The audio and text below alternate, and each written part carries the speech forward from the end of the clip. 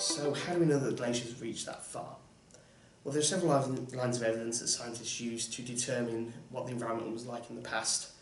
Now, currently, we have teams of scientists around the world, along with enthusiastic amateurs such as myself, that make regular temperature checks and monitor things like precipitation, weather patterns, ocean currents, things like this. All these kind of things that help us determine what the environment is like now and how it's changing as we move forwards. Now, obviously 100,000 years ago there wasn't somebody stood there with a thermometer measuring the temperature. So how do scientists determine what the temperature and other environmental conditions were like in the past? Well, they use what's called proxy data. Now, proxy data doesn't mean that they're making stuff up. What proxy data means is that instead of an absolute reading like you would do with a thermometer of, say, 10.4 degrees, what you'd have is several lines of evidence that would indicate a temperature range between, say, 10.1 and 10.7. Okay. And then you'll be able to infer from that that the temperature was in that boundary period, that boundary area. And what proxy evidence do scientists use? Well, the first one I want to go over is what's called sedimentology and geomorphology. Now, this is basically what I've been doing in the past couple of videos. I've been going around parts of the Shropshire's landscape and showing various features like eskers and moraines, kettles and kames, and we can then compare these kind of landscapes to where glaciers currently exist on the planet, and from there we can infer what kind of environment there was during the past. Now, one of the features that you'll find where glaciers used to be is a sedimentary deposit called glacial till. Now, the reason why we know it was deposited by a glacier instead of a river is the different composition. Now, water-laden sediment tends to be fairly well rounded as the constant flowing of water rounds the particles, and it also tends to be very well graded.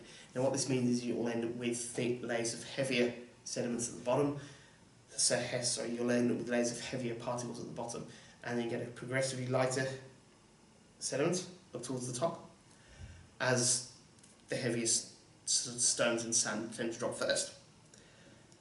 What you get in a glacial sediment, however, in glacial till, is a very poorly sorted sediment.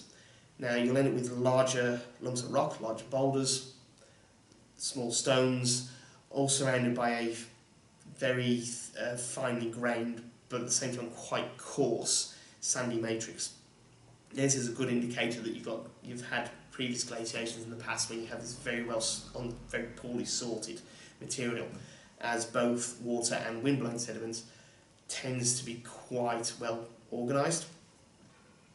Besides glacial till, there are also other glacial-related deposits. So there's glacial effluvial, which are sedimentary deposits laid down by meltwater rivers, both in and around the glaciers, and glacial lacustrine deposits, which are glacial deposits based around meltwater lakes.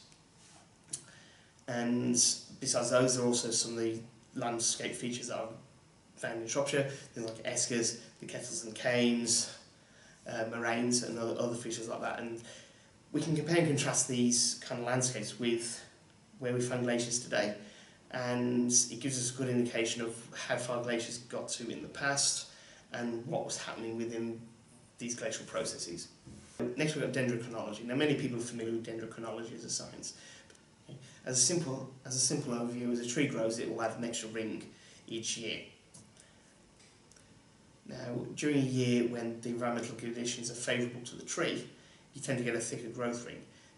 If the environmental conditions are less favourable for the tree's growth, you tend to get a thinner growth ring.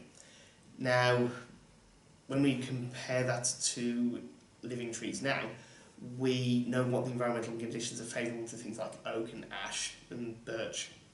So when we find ancient oak, ash and birch, and we take samples from these trees, we can get a good idea of what the environmental conditions were like when that tree was alive. This is then cross-referenced with other pieces of evidence, things like pollen records, known historical dates, radiocarbon records to give an accurate date, to give an absolute date for a lot of the material, other tree samples, and they'll take tree samples from all over the world, and that will help to slowly over time build up a picture of what the environment was like, not just in that little area, but also globally, and how the environment might actually be slightly different to, say, parts of North America as it is to Europe.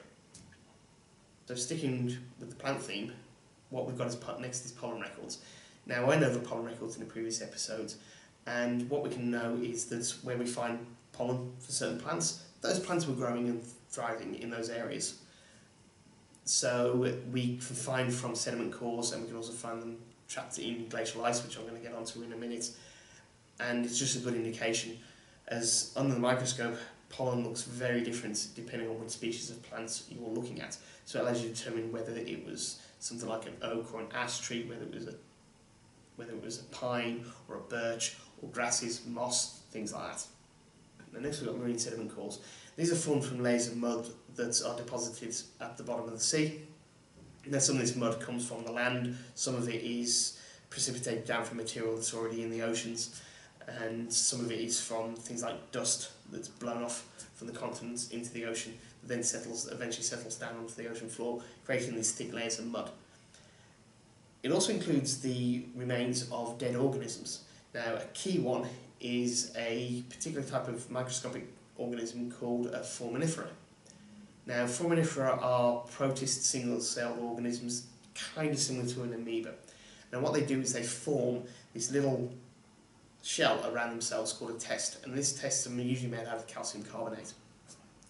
And these little tests will look very different depending on the different species of the foraminifera that you've got. And similar in a way to things like pollen records, where we find certain species of foraminifera, we know that the environmental conditions would favour that particular species of foraminifera. That's assuming it's a species of foraminifera that is alive today. We can look at the shape of these organisms and determine what commonalities they have with foraminifera that are alive now, and that helps our understanding of what the environmental conditions were like. Now, foraminifera have been around since the Cambrian, and they've been used as a way of doing biostratigraphy to determine what layers are related to what age in a relative dating sense. And they've been doing that since about the 1920s. But more recently, with the developments of more modern technology, they've also been used to give an indication of the temperature. Now, what this relates to is oxygen isotope rate. Now, how this is done is using a ratio of the two different isotopes of oxygen. Now, they've been doing this since about 2005. Now, the two key isotopes of oxygen they're looking for is oxygen-18 and oxygen-16. Oxygen-18 is slightly heavier than oxygen-16. Now, what this means is that it requires more energy to evaporate water that contains oxygen-18 than it does oxygen-16. So, in a colder environment, you tend to find more oxygen-18 being used in the calcium carbonate of the shells of the foraminifera. So, where we find this, we know that the environment is a lot colder. Now, remember that because it's going to come up again in a second. Similar to marine sediment cores, we've also got ice cores. Now, these follow a very similar principle. We've also got the added advantage that within ice cores, you've got the different layers showing between winter snowfall and summer melt. And you can count these layers back, and you can go back several 100,000 years within places like Greenland and Antarctica for stuff like that. And as the snow falls during, well, not just the winter, but particularly during the winter, what it does is it traps air bubbles inside the ice as it falls down. These little air bubbles give you an indication of what the ancient atmosphere was like, and they will include things like carbon dioxide levels, traces of pollen, traces of dust from things like volcanic activity, other gases like sulfur dioxide, ammonia and things like that, and methane. And this gives you a good idea of what the environment was like, certainly from an atmospheric point of view, in the past. Now, the added advantage of this is we can then tell things like carbon dioxide levels and how they've fluctuated over time, and we know, and we've known from, I think, at least the 1930s, that carbon dioxide absorbs heat and will aid in the warming of the atmosphere. One other thing we can tell from the air trapped in them, but also the oxygen used within the ice itself, is again the oxygen isotope levels. This one, because it's been evaporated, if you've got more oxygen-18, you've got a warmer environment, less oxygen-18, in the ice crystals, you've got a cold environment because there hasn't been the energy to evaporate it up into the atmosphere. One of the final lines of proxy evidence is macroscopic fossils, and in particular, beetles. Well, I thought I was going to say mammoths or something. Yeah, beetles are of particular importance, and it's not that surprising when you consider that there are about 400,000 known species of beetle on this planet right now. They make up close to a quarter of all known animal species. Just beetles, never mind any other kind of insects. A greater number of beetles within an ecosystem than you'll have large mammals like, say, mammoths. And besides just sheer number, and there being more beetles available within an ecosystem than there will be large mammals, you will also find that most beetles are very habitat specific. They will only live in a particular temperature range or humidity range. They'll only feed on a particular food source. So what this does is that, particularly when you go back to records during the Pleistocene, you will be able to get a good indication of what the local habitat was like should you find certain species of beetle, particularly if they're closely related or are the same species of beetle that are alive today, because their habitat range is that specific. That's not to say that larger animals and plants aren't useful for reconstructing past ecosystems. They really are. And one of the reasons why we knew that mammals survived up until 13,000 years ago within the British Isles are because of the evidence of the mammoths that we found in Condover in Shropshire. They were the most recent ones at the time in Western Europe. And besides mammoths, there is also fossil evidence of creatures like wolverines, bison, hippopotamuses, wolves, deer, reindeer in particular. Now, most of these animals do point towards a cold environment, and if you think of the hippopotamus is a warm creature, now it is. But what looks like happened is that the hippopotamus made its way northwards during the Wolstonian and stayed within Britain, at least during one of the re-advances. The proxy data for past climates gives us a good idea of what the environment was like during the Pleistocene. And what we can tell certainly during the Devonian is that Shropshire was on the boundary between the ice and the ice-free parts of the British Isles. So that's one of the reasons why there's quite a lot of landforms within Shropshire, things like the Eskers and the Kettles in the north part of the county. There was the ice coming in from the Irish Sea that mounted up into Cheshire and went across the Cheshire Plain into northern Shropshire. We also got the ice coming from the Welsh valleys down into the county as well, and coming further south from central Wales via Herefordshire into Shropshire. So all this collectively gives a good idea of what the environment was like within the county during the Pleistocene, certainly during the Devonian at least. Now these boundaries led to a proliferation of the glacial and periglacial landscapes that I've gone over in the past couple of episodes. And Shropshire would have looked a lot more like Scafta Fell or and Skidara